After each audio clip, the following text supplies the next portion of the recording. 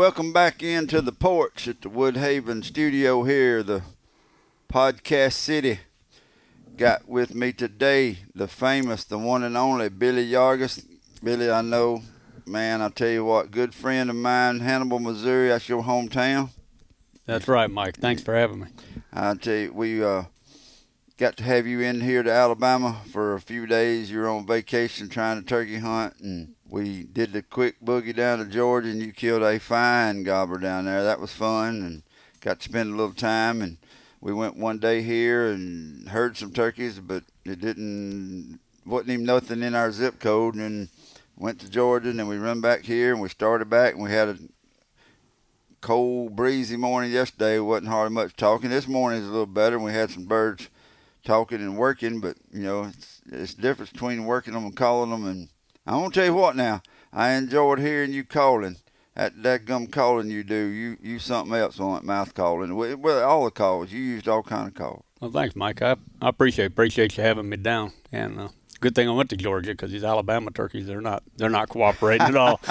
That's these PhD hard hat and flat jacket turkeys up here that I hunt, and in these woods up here I hunt. But you know, it's always fun. I'll tell you what, both me and you both, you know, we said we know we're turkey hunting when we're sitting up here, and we didn't have a podcast. I mean, I'm nodding your head, yeah. Yeah, I mean, you know, you get charged up when you get talking about turkeys and turkey calling and turkey hunting. And, you know, I was listening to you, I mean, and we're so glad to have you on the WoodHaven team, and you do a great job. You and your wife, Nanette, do a great job for us, and we're just, you know, super pleased that y'all got to come down and visit, and proud to have you as and part of our family.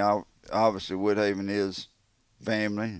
That's good to be. It's good to be a part of WoodHaven. Yeah, and you know, you run that mouth call, and I remember the first Grand Nationals you won. Of course, then I remember some other ones you won. I think you won 3 of them now. Yeah, 3 of them. Man, I'll tell you what, that's awesome. And all the other contests you won. I mean, contest calling. You told me a little behind the scenes stuff, but you know, listen to you in the woods. That's good stuff. I mean, on the stage, it's impeccable. But in the woods, it's even, you know, to me, it's even better because it's out there in the real deal. Heard you run different calls and everything, but 2 or 3 things I want to know today, and I hope our listeners will enjoy. Tell me how you even got. I mean, tell me about Billy Yargus, and tell me how you got into turkey calling, and then I want to know about what you're thinking in the woods, how you contest calling versus woods calling, and give me some of that Billy Yargus 101 and you know, some of that turkey hunting stuff. Yeah, one of the big things, I got into turkey hunting when I was 13 years old, and I don't know, from the first time I started running a mouth call, I mean, that was the main call for me, even back then. Called my first bird in. Well, I had my first bird coming the first year I hunted them, and I thought I needed to stand up so I could get a good shot, and that didn't work out very well, as you know. That's good to know. Yeah, don't stand up when the turkey's coming. So, anyways, yeah, I went from there, and I had people telling me that I needed to go to a calling contest, and I didn't want no part of it. I said, I don't need to do that stuff. And I got to a point where I was buying turkey calls one year and go back and buy the exact same call the next year, and it wasn't the same. And right. I got into turkey calling and the competition calling, mainly because I wanted better turkey calls. I thought if I get on somebody's team, I wasn't worried about Grand Nationals, U.S. Open, Mid-America Open, or any of those things, or the World. I mainly just got on there to try to get better calls, have somebody build me the best calls, so I could get the same ones every year, because I wanted the best tools that I could go hunting with. Had no idea that I was going to start building calls and be a world and a Grand National champion and all that stuff. God's really blessed me. It took it to a whole new level. The difference between competition calling and hunting is when to do what. In a competition, of course, you want to sound exactly like a real live wild hen turkey. I mean, that's the whole key right there. Them competition calls, they don't let you have no leeway though. In the woods, it's fun. You just be, I hear you doing stuff, and it sounds just good to me in the woods. But that stage stuff, that's the feather judges in the woods, and them other judges is that panel of guys behind them curtains. That's sometimes they can be critical. Oh yeah, yeah. The turkeys can definitely be more forgiving than a person can, and what a person wants to hear is totally different. I've hunted with a lot of different people, and everybody does things a little bit different. Either the way they hunt or even the way they call two turkeys in the woods. Today we worked a bird that we snuck up, and we knew they was getting tough. We wanted to get close, and we popped up. I just kept peeping up over the hill, kind of like a turkey does. One of them scared turkeys when they're looking for old boss gobbler. And I just kept sneaking up, and then I popped my head up, and I look a little bit, and get back down and go a little bit closer till finally I could see him. Then we had eyeballs on him. I knew what we could do. He only gobbled one time. Couldn't get him to gobble again. And then we moved around. Everything I knew, these birds down here are about like the birds at home as far as when they get pressured. And that's anywhere you go, and I don't care what, whether reals, Merriams, or what they are, or Easterns, you had to start calling soft. You had to do the real stuff, the purrs and the clucks and the little soft yelps. I did that, and he turned around and he walked away. So I didn't get judged very good today. Go figure. But, I mean, you mentioned something, too, about time in the woods and being hunting with other guys. I mean, I always enjoy that, too, because I think I'm always gleaning something. I think I'm a gleaner. I mean, I'm going to go try to pick up all the little crumbs I can and try to figure stuff out. And it's always fun to hear how somebody else, we all can have our own idea of how we turkey hunt, and then to come alongside other turkey hunters. Sometimes you learn something from, a younger turkey hunter or somebody, but you and I are both about the same age and got a lot of experience in the turkey woods, and you kind of feel that and see that. But I enjoyed hunting with you, and I mean, everybody does have different styles. Sometimes the morning dictates and the turkeys dictate, but it was, it's always, I always enjoy that, and I always like being around. I'm glad, coming in and get to see how you do. Of course, you can run a call really, really well. I run a mouth call just almost defensively. I just run it enough to. Sometimes I used to run mouth calls a lot, and I got so interested in the pot calls and the box calls and other kind of stuff. And I'm always working on something in the woods for maybe next year, the year down the road, or 3 years. I'm always working on some kind of design or prototype in the woods. And but the mouth call stuff, I'll tell you what, a guy could really tell us about your idea of turkey calls. What do you see, and what should a guy look for in mouth calls? Beginner or kind of proficient, and then what else should he look for in calls in general? And because I've noticed you run the mouth call, you run that real hen box call, boy, you wear that thing, and you had to slate one of the cherry slates, so that you kind of got something. You kind of got that Billy Yargus repertoire. You kind of got that feel good. This is what Billy likes to tell the turkeys, and I noticed that. So tell me how you pick or how you go about doing that. Well, one of the big things is things that's worked in the past. If it worked on this turkey, then you got to try it on the next one, and sometimes it does, and sometimes it doesn't. My mouth call is my main call. It always has been. I love a box call. That real hen box call is as real as it gets. And then the stuff that you was doing on your cherry class, or I don't know what was you running the other day? Was it the crystals? The crystal, yeah. I've run with you. I've run the crystal, some aluminum and slate. But anyway, but it sounds real when you're back. You was behind us that very first morning, and you was clucking, and I've heard hens do that before. They start clucking, and you get into a rhythm of just them. It isn't real loud, aggressive cutting, but the clucking you get to doing, it turns into some cutting, and you throw a few purrs in there.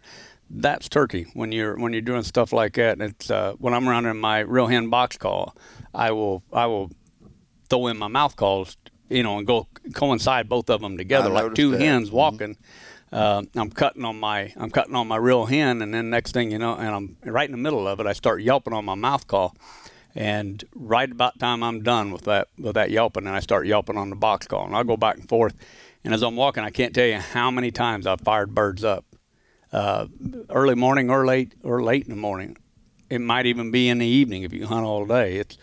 It's poison to get one to get started. Now you get into some public hunting like we're into right now, and I picked up pretty quick that isn't going to work as well as just sliding in and doing some blind calling. Or if you are walking, just do some real light yelping. I've had that back home too, where you just do some real light yelping, and man, I had to draw a gobble out of one because to him, that's what the hen turkeys are doing. Yeah. If they're in an area, and it's not just with pressure from people hunting them, it could be you're in an area where the coyotes or the bobcats or anything else are coming in and trying to get them every time they're making a loud call. The gobblers will quit gobbling sometimes because of it. Doesn't mean they won't come. They just they want to keep their mouth shut so they don't have somebody in there trying to eat them. Right. I mean, that's we've seen a lot of coyote sign. I mean, checking in the woods roads and everything. It's just, we've talked about predation, the raccoons and the coyotes, bobcats, and they're having their way on the turkeys, so to speak. Obviously the trapping and stuff ain't what it used to be.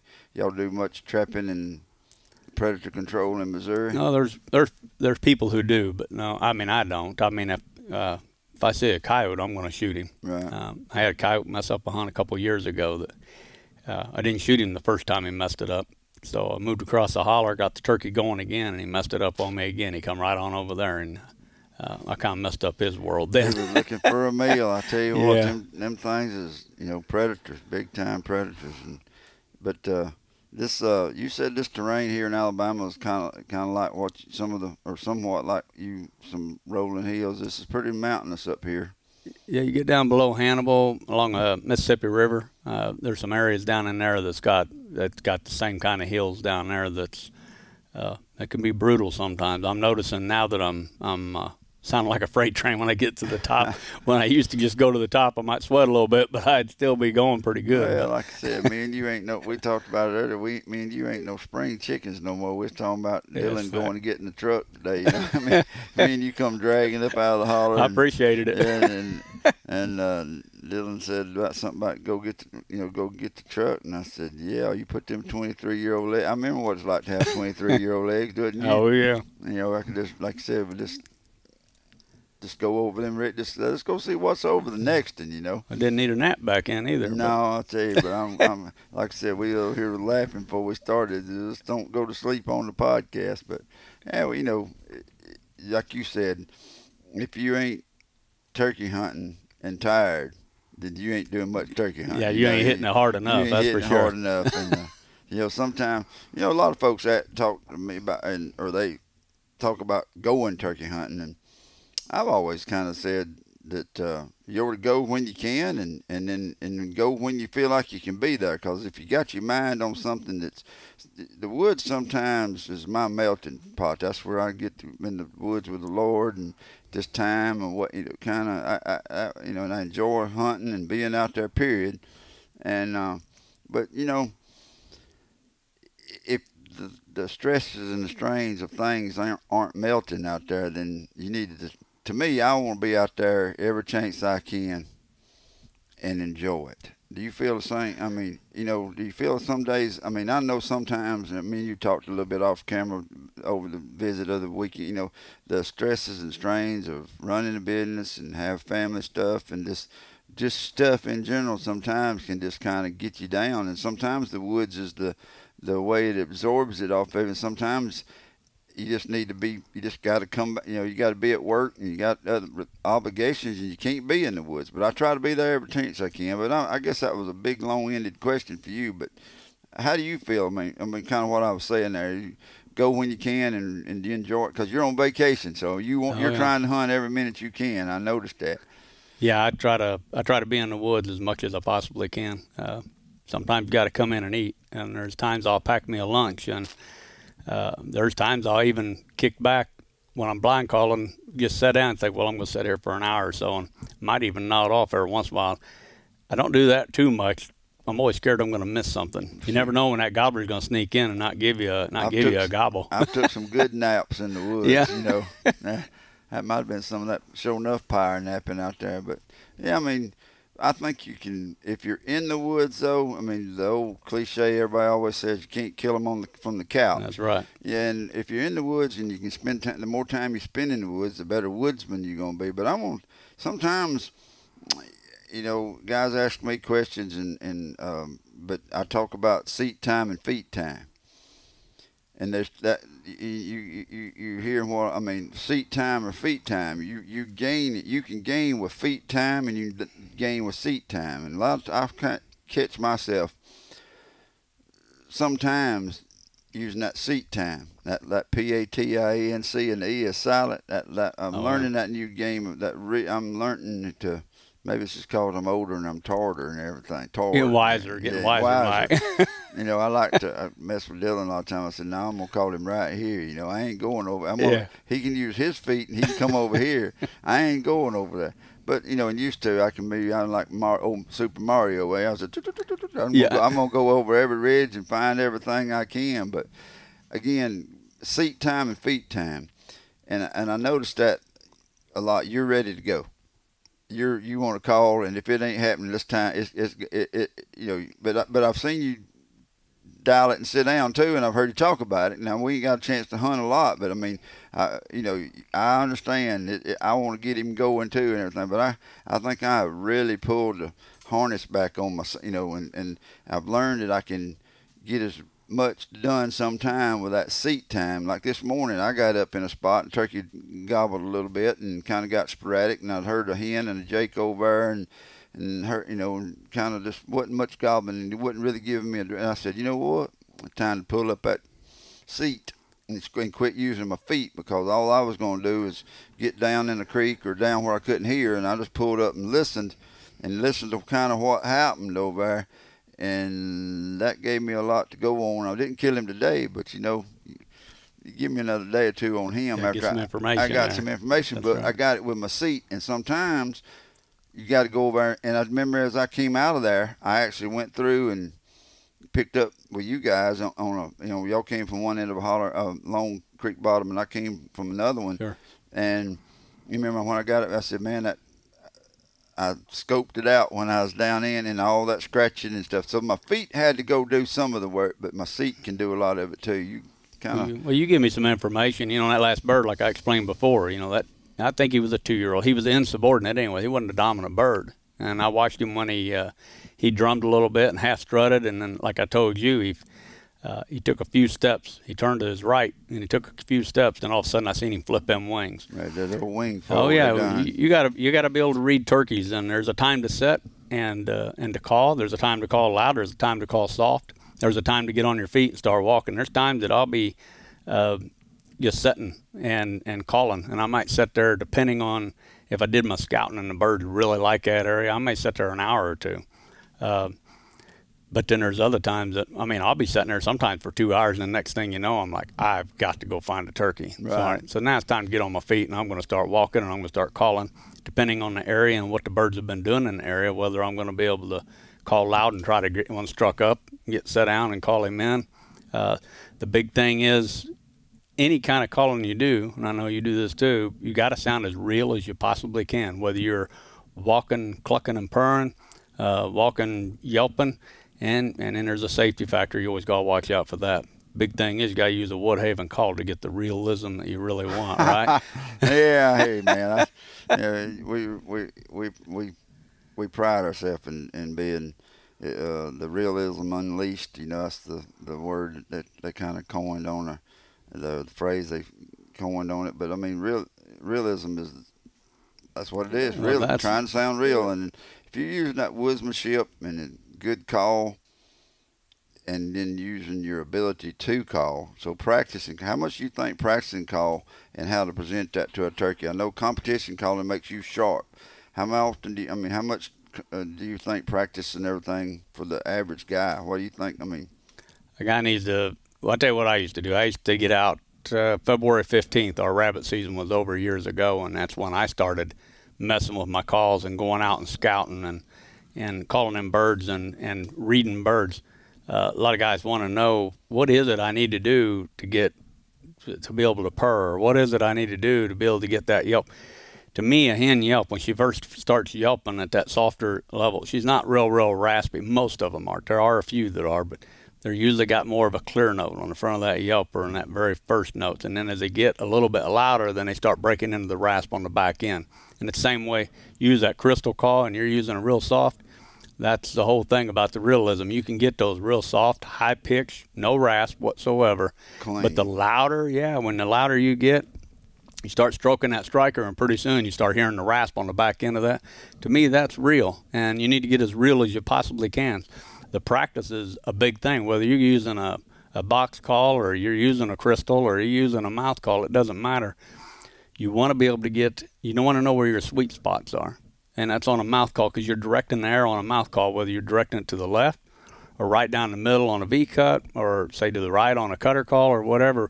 You've got to get familiar with that call and where you want to put that air. The same way with a striker. When you got a slate or a crystal call or aluminum call, there's a sweet spot on every one of them. You can, attest to that, to where you got to know, I'm going to put my striker right here on the edge. If I want a key, I'm going to go right up there along with that glued edges and get that high-pitched whistle. If I want to do just some real soft yelps, I come in just a touch and I give it the higher-pitched yelps. And when I want to get into the louder part, I increase my stroke and get more towards, you start getting down towards the middle and get that rasp in it. There's so many different things, and you're not going to do that. When you go to the woods and you haven't run that call, you're not going to know where to put that striker. Put a mouth call in, you don't know where to put the air until you start running a little bit, and it takes practice to get the sounds, everything you want out of your box, where to hold your hands, out of the slate, out of the mouth call. So you got to get out there. You've got to practice, and you got to know your tools. Same way with the turkeys. You've got to get out and you got to learn the turkeys. Everybody wants to know, what are you going to do on a hung-up gobbler? Well, there's so many things you can do, and there's so many things that I can tell you that work for me, but it ain't guaranteed, and it ain't going to work on every one of them. We all still have turkeys that turn around and they walk off the other direction following the hen. Some people say, get the hen mad. Start yelping at her, get her going, get her all fired up and bring her in. Well, that works on about half of them. The other half get mad at you, and they turn around and they walk the other direction and take the gobbler with them. Yeah. So there's no rhyme or reason 100%. I mean, there's things you just got to try and you got to learn on your own. Same way with woodsmanship, all that stuff we was talking about this morning about slipping up, staying way low, and he just peeking your head up. Can you get busted? Yeah, you can. If he's close enough, you can. But when you get that 2-year-old that won't come and you're really wanting to kill a turkey bad, you use that, and same way he does. He comes in there looking for that gobbler. Where's the dominant bird at? You do the same thing to him. Next thing you know, he's holding the load of that apex. We got them unique turkeys, unique up on them. Yeah, every once in a while, that's the only way you're going to get him. You're talking about that, how you take the clear into the rasp. And I was doing it on the, now sometimes because you just do what you do. I mean, you don't think about how you got to to present that so people understand it. But you're talking about listening to me do that on the crystal, and I do that, but it's real. So I mean, I have practiced, and that's what I work on, and I know what the call's capable of doing and everything. But whether it's the mouth call or the crystal call or the box or anything, sometimes if you're in that bubble there or tight to a turkey, you can do the soft stuff and it all works. You ain't got to really get into that. Right. But if I'm in distance from a turkey and I'm trying to strike and call, or he's gobbled and I'm trying to get him engaged or trying to see what I can do with him, I noticed as you roll into the rasp, it's kind of like getting a bite fishing. You start the front of the soft and everything, but when you roll into that rasp, it seems like that's when he takes that. Yeah, exactly. I mean, that's something people need to know. I would want to know that if I didn't already. I think folks would need to pick up on the fact that as they do the call and start that easing into, whether it's your pot call, your mouth call, whatever, easing into it, getting that. That's getting that rasp is when it feels like he takes the bait. That's when you break into that, and first 2 or 3 raspy notes. It seems like that's when they really hit it. I mean, you kind of. I agree 100%. When I'm on that mouth call and I start off with those first off.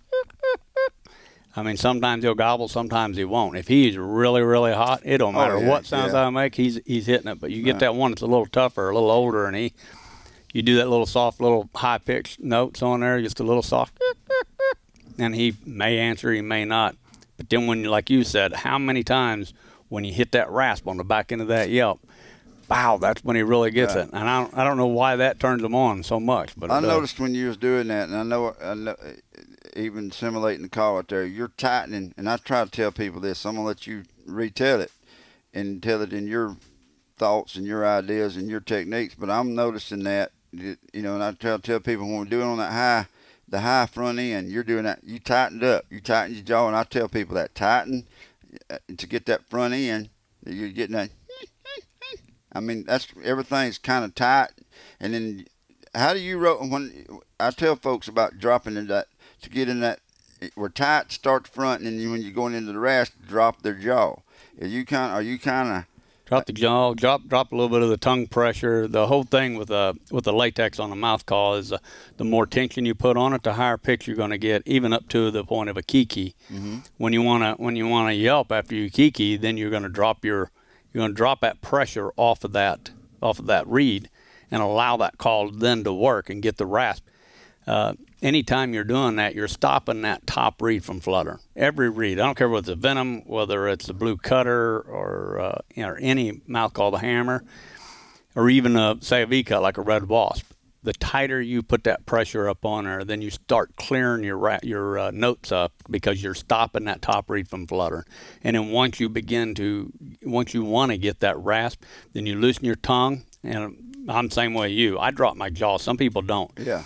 But whether you're dropping a little tongue pressure or you start dropping your jaw, then that's where you get that raspier back in on your yelp. Now, to me, I want to get in every note, I want to keep that high front on the front end of the yelp and then drop over into the rasp. To me, that's what a hen does. When she's yelping soft, she's doing, most times she's real clear. When she gets louder, and sometimes I've called hens in that sound what we would call Jake yelps. Yeah. Because they're just yelp, yelp, yelp, almost into a calking is what they're doing. I called a hen in a couple of years ago, and I had videoed her with my phone. I didn't have a camera with me.